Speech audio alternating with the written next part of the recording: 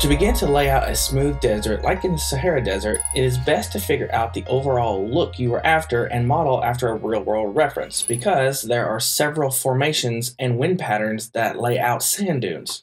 We'll be sure to cover a few different methods to get you started. For the first method, we are going to start out with adding the Directional Balloon filter, a very powerful filter that deserves its own episode, to be honest. Set the direction to the lowest number to shrink in our effect so we have a good peak. Since the direction is -1, the horizontal and vertical angles are essentially neglected, and that's okay. We won't necessarily use them. Set the affected steepness to the max since we want all the slopes to take effect. Set our length to 5 and smoothness to at least 0.8. Next thing we want to do is let's duplicate this filter so we can double its effect. We have now what looks to be a good start to our base dune shape. Next, we are going to do our sediment, which should technically be the last filters in the filter stack, but I want to see what our dunes are going to look like while we're editing all the different noise and adjustments for our terrain pattern. So go up and add the sediment filter. Once added, set the strength to 100, or you could do about 90 or 80 depending on what type of level of sediment you want, but we're just going to do 100. Set the length to 1 so it can be very smooth on a small scale. Then set the quality to about 12 so that our sediment is of a higher smooth curve. With our length set to 1, the quality slider isn't a huge deal, but it's nice to have. You could stop there on sediment, but I'm going to add Sediment Complex so we can see areas where the sand has slid down the slopes and piled up near the base. So once the Sediment Complex filter has been added, set the strength also to 100. The length higher so it contributes a larger area to collect. Setting it lower will just make it seem like nothing has changed at all. So let's set ours to around 40. Then set the quality to about 12 since we want a good bit of tessellation, so to speak. Lastly, let's make sure our operation is set to max if it's not already set that way. You could mess with the strength sliders to cut away areas if you want, but I'm just going to stick with the default levels for now. If you need the ridged line at the peak to not be so sharp, add smooth ridges, set the strength to be around 70, and start off with a length of 2, then move up to your desired smoothness. For the purposes of this guide, I'm going to keep mine off because I really want my peaks to be super sharp. Next, let's add a wind filter because after all, the wind is what's pushing the sand to those formations. The filter is good to stretch out the dunes and smooth them out in a given direction. So once added, make sure the strength is somewhere around 80. Have a good length of around 5 to 15. Let's set ours at 12.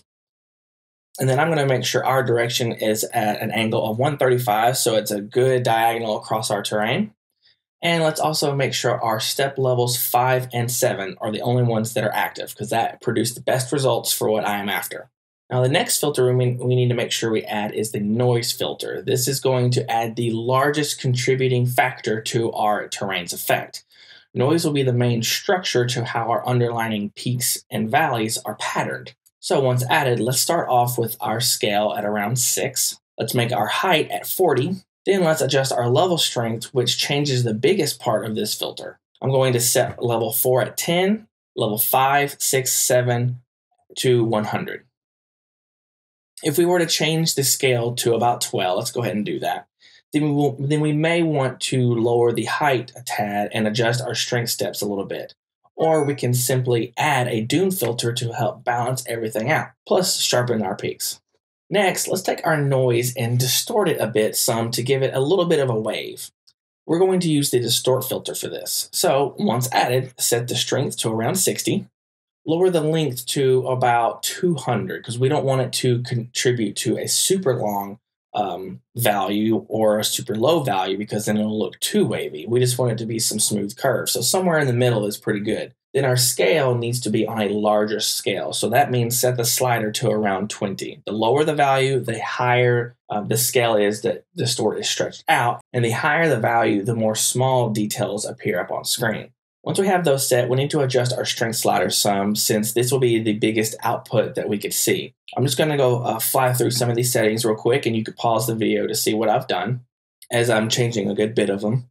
And I came up with these numbers through mostly trial and error, so play around with it to get the look you're after. Mind that the lower level steps are going to change the largest amount of detail as we've learned, and the higher level steps are going to affect the smallest level of detail.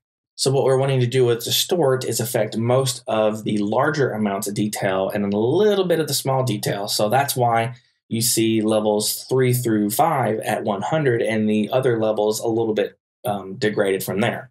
And why not? Let's go ahead and make the last thing that we're going to add is a smooth sand texture. Now I'm going to be using a Megascans texture by Quixel. So let's go to the Megascans library at Quixel.com, select the free tab, and scroll till you see the bright desert sand texture. This is a great starting texture for making sand dunes, and it's free on top of that. So go ahead and select the texture, change the download settings to at least 4K, and for World Creator 2's sakes, make sure to download just the albedo, displacement, and normal textures. You can go ahead and download the other ones since it's already free right now, but we're only going to be using those 3 textures in World Creator 2.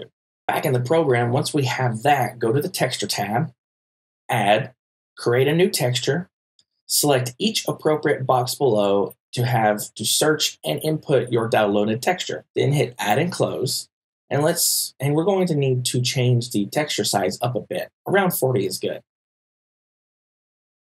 Now we have a pretty decent desert landscape. From here, it is all about the noise and shape of your terrain, which is best affected between the noise, distort, and wind filters, which will drastically affect the look and style of your desert. There are, of course, I'm sure, other filters that could replace or go in conjunction with the filters that we used in this video, one of which we will cover in the second video right after this one. So, thank you for watching, and I'll see you in the next one.